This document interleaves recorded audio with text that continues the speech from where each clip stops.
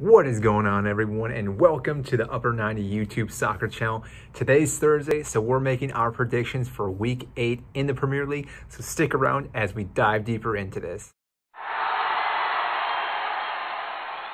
For those who don't know who I am, my name is Mike. I'm a Chelsea fan, which makes me biased when I pick that team, so whoever they're playing most likely is not going to win, not because I'm a fan of them, but because Chelsea's that much better. They're the champions of Europe, so we really shouldn't be surprised that they can beat any team on any given day. But they're not the first match that we're talking about. The first one is going to be Watford versus Liverpool. Now, I think this is a fairly easy one to pick here. Liverpool most likely win this game. I think they're going to win 4-1 against Watford. The second game we have is Villa versus Wolves. This one I think will be a little bit closer, even though Wolves still have been struggling this season. I think Villa will probably easily win this game as well, even though, again, they've had some injuries. But again, overall, they are the better team. I see them winning 3-1. Following that, then, we have Leicester City versus Manchester United. Now, this game I feel like should have a lot more hype for it, but I just have a feeling in my gut watching this game is going to be very dull and boring. I don't know why, but I think this is going to be one of those games that's going to end 0-0. I don't see Leicester doing anything, yet somehow if they get a clean sheet, that will be a positive for them because their defense has been just absolutely atrocious this entire season. I'm not sure what happened to them. They used to be so good, but this year they've been letting up so many goals. Kasper Schmeichel has been able to save as many shots, and therefore, if they get the clean sheet, this will be a win for them.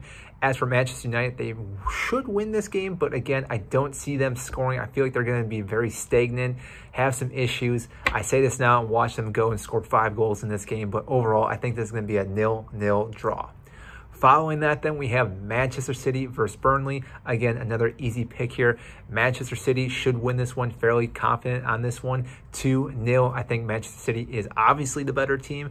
I don't think Burnley has the firepower to even score a goal against this elite team. So therefore, again, I think they're going to go draw or goalless in this game, and therefore it's going to be a 2-0 win for Manchester City.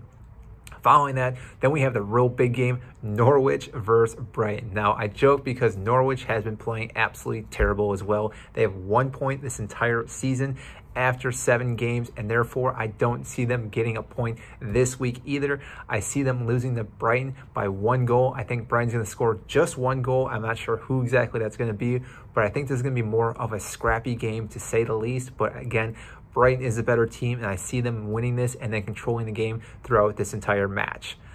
After that, then, we have Southampton versus Leeds United.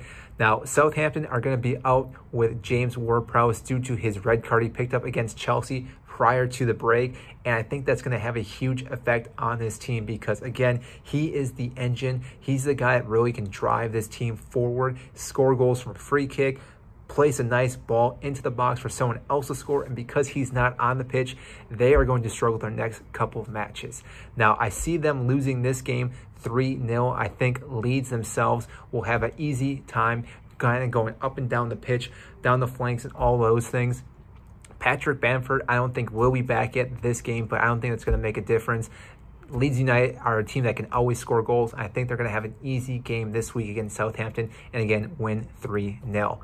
Following that, then, we have the big match, my favorite match of the week, Chelsea versus Brentford. And this one shouldn't be a hard match to decide, but Anthony Taylor is going to be the ref. If you haven't watched my video on that, I recommend going and just watching that because Anthony Taylor just, for some reason, has this kryptonite towards Chelsea. Anytime he's reffed a game, Chelsea usually lose. Their record right now is 2-11 with him as the main ref, but hopefully Chelsea can win this game. As we see, though, Brentford is a better team, nicking a point off Liverpool and Arsenal, so I think it's going to be a little bit more of a challenge for Chelsea than what people are realizing, though I see Chelsea winning this 2-0. Then on Sunday, we start with Everton versus West Ham. I think this is going to be a fairly even game for the most part. I see Everton and West Ham going back and forth on goals and ending up seeing a 2-2 draw in this match.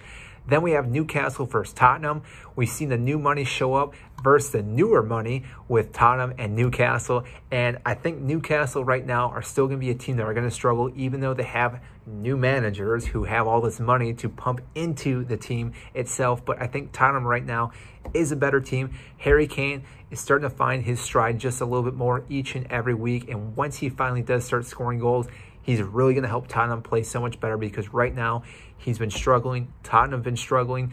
It seems like Son's the only guy that really cares to be on the pitch. But I think once Harry Kane starts scoring goals, gets that hunger back, that he's really going to help this club get a little bit better throughout this entire season. And again, I see them winning 3-1 in this match.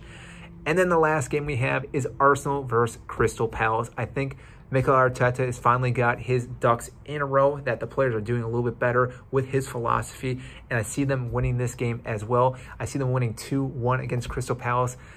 Crystal Palace, yes, are playing better than what I expected, but overall, I don't see them winning this game. Conor Gallagher, again, has been playing out of his mind for Crystal Palace, but I think Arsenal should be able to shut him down. If they're able to do that, I see them easily winning. But again, if he goes off, it could be a whole different match. But overall, I see Arsenal winning this game fairly easy. I think Crystal Palace will nick a goal right at the end. But overall, again, Arsenal winning this 2-1. So that is all I have for you on Week 8 for predictions.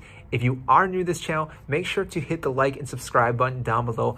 I greatly appreciate that. That helps grow this channel, helps get this video to more and more fans. And comment down below what you think on my predictions, and who do you think is going to win this week, and who do you think is going to have the biggest goal differential in this week. Again, for me, I think it's Liverpool versus Watford. Again, I think Liverpool is just going to be on a tear this entire season. They score so many goals. They've let up a few goals, but overall, they just are a goal-scoring machine, and any team that plays them should be terrified. So that is it, and we will see you next time.